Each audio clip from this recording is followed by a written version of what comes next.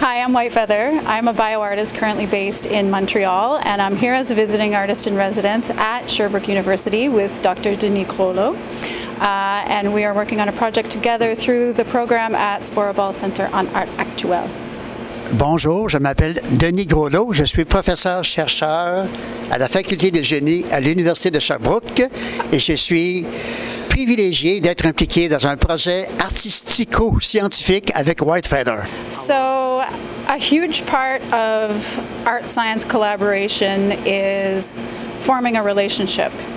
And we've spent time together not only working in the lab as collaborators, but also getting to know each other as researchers and comparing our ways of working with microorganisms. My approach has typically been more philosophical, whereas Denis has a very strong scientific background. So it's finding the areas of negotiation between those two approaches.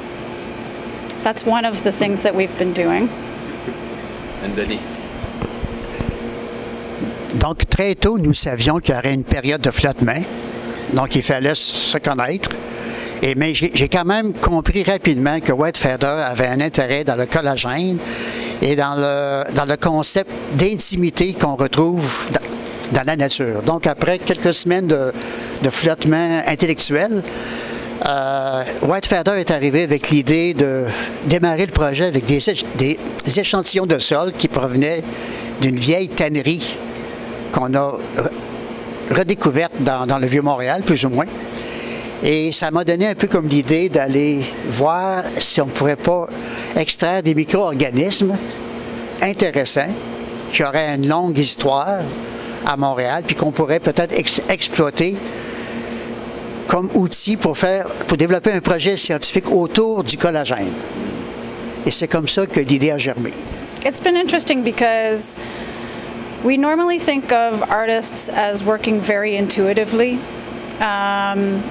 But when I first came here with my soil samples, you know, thinking that we're going to jump right into a scientific approach, I discovered that Denis actually has quite a bit of intuition that he uses in his work as well.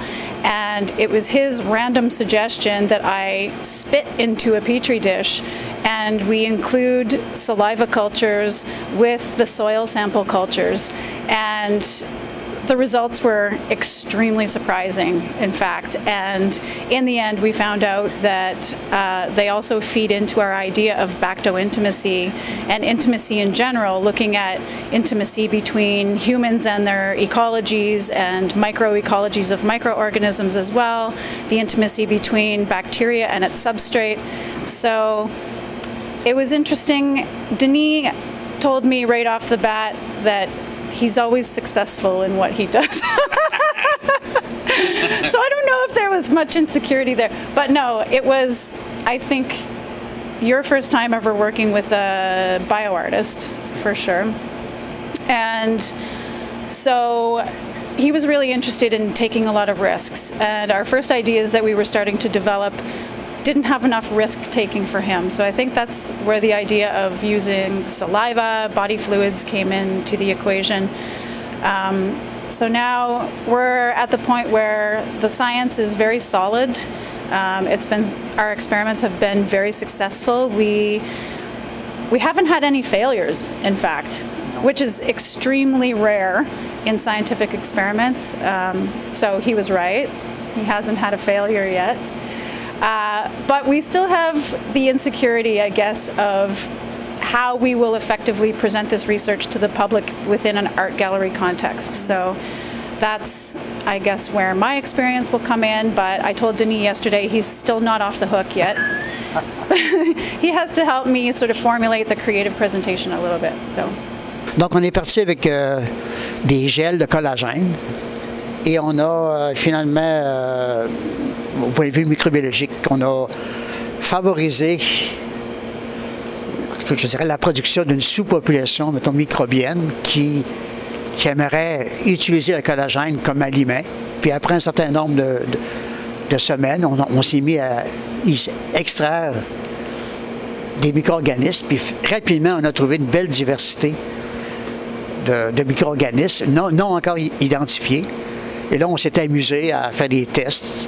Ensuite, les plus intéressants, on les a purifiés. Et récemment, on les a fait identifier. Donc, on avait 8 micro-organismes présélectionnés qu'on a purifiés. On en a choisi 4 qu'on a envoyés dans un laboratoire privé en Ontario pour faire identifier. Et elles portent toutes le même nom. Donc, même si on a travaillé dans le noir pendant des mois, sans trop savoir ce qu'on manipulait, à la fin, on a vraiment... On allait dans la même direction. Donc, elles ont le même nom de famille, le même prénom. Et ce qui est encore plus intéressant, c'est que les échantillons qui viennent de la salive de WhiteFeather portent le même nom que les micro-organismes qu'on a isolés du sol. Donc, il y a une espèce d'uniformité ou d'intimité entre ce qu'on retrouve dans le sol et ce qu'on retrouve dans la bouche de WhiteFeather.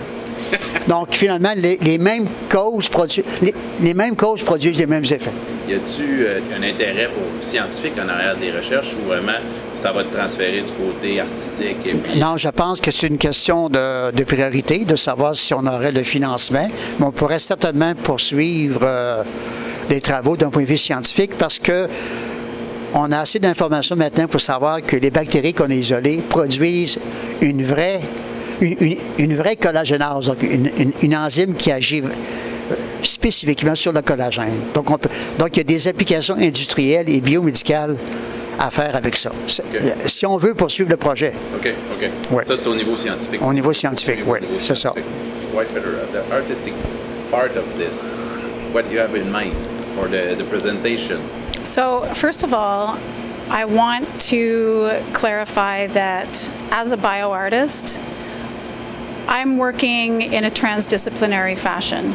So it's not like I'm just coming in here and we're doing a little bit of science with Denis and then I'm responsible for the artistic part.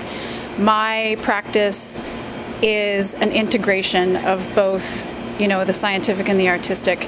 And I think Denis was mentioning the material that we were working with. The collagen, the specific collagen that we've been working with, is an artistic material that I brought into the lab. And we weren't sure what the results were going to be because it's never been used in a biology lab before. But it had pretty amazing results. So that's kind of one example of where there's a crossover between art and science that happens in the laboratory. Now, in terms of communicating all of this research and presenting it to a public audience that expects to see artwork in the traditional form of what we think artwork is, there are several strategies for presenting these works, and one that Denis and I have discussed is making a participatory work. So something that the public can come in and get their hands on and experience some of that scientific process that we've been undergoing over the past several months, interacting with the microorganisms themselves and starting to get an appreciation for the relationship between the researcher and the microorganisms, and having a better understanding of the agency of the microorganisms and the role that they play in the development of an artwork.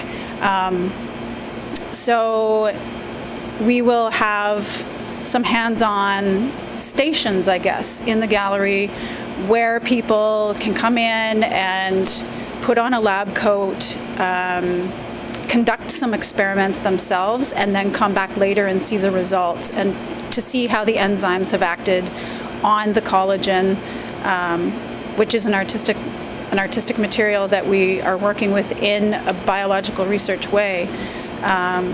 So in order to kind of gain an appreciation for the temporal aspect of this kind of work as well, the possibility for failure, and also, negotiating with things that we can't see and making those invisible things visible, I guess, which is kind of what a bioartist does.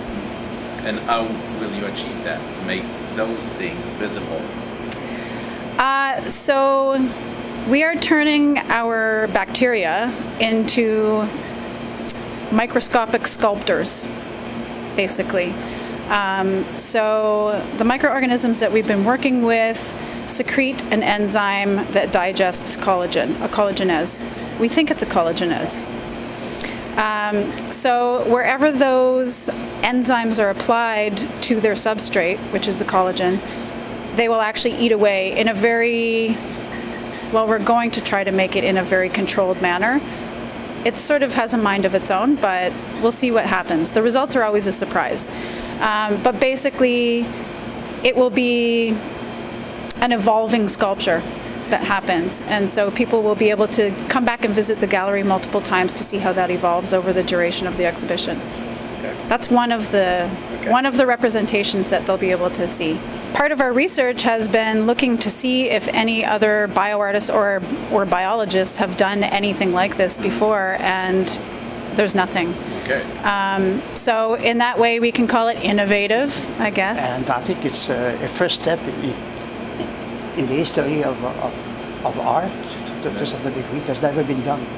Normally, enzymes like this are used for art applications only in terms of art conservation. Yeah, for cleaning up. For cleaning paintings or things like that. But it's a very brief action. It's stopped.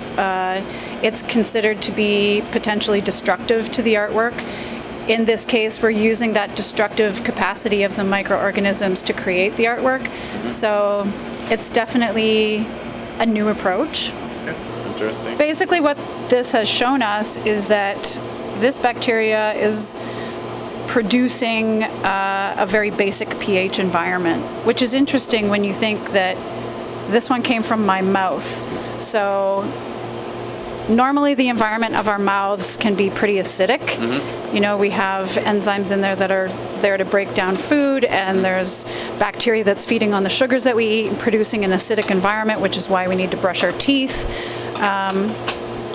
It may be, we can speculate that this particular bacteria is counterbalancing that by producing a basic pH. I'm not sure. There's a lot that's unknown about it, which is what's exciting about it for me and for Denis as well, I guess.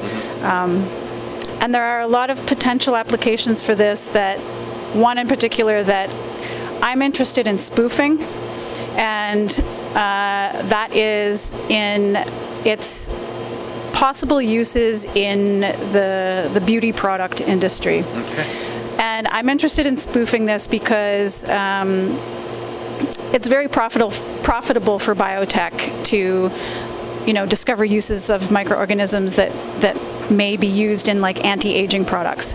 And so it's entirely plausible that an extract from my saliva can be used in an anti-aging product because of the performance of these enzymes. They break down collagen. They would work as a chemical peel on a face, basically. So it's interesting to play with that and push that, because we think of body fluids as something that we don't want to touch. The same with microorganisms. Our relationship with them is that we don't want to touch them. We want to be sterile. We want to wash our hands. We want to keep everything clean. But in fact, body fluids and microorganisms can be really beneficial, and maybe the industry can even profit off of these. So it's a fun concept to kind of develop, and that's part of what I'll be developing in the exhibition as well. We have already seen that the impact, I guess, of this research is going to be much more far-reaching than the parameters of this residency.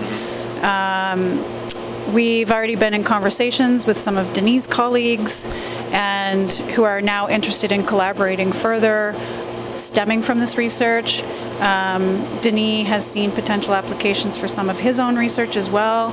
So it's been really valuable, not only in the exploration phase, but also in what the wider implications will be for this research. So definitely we'll be able to kind of branch off and do more research that stems from this research.